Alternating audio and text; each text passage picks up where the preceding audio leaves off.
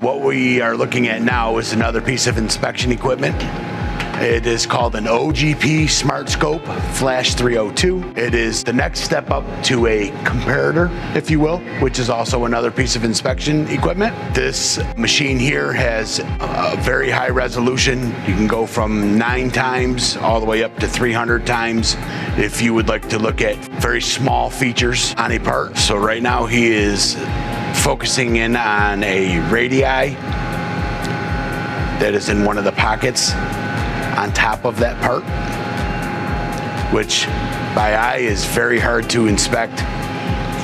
That's why we use this machine. It's very, very accurate.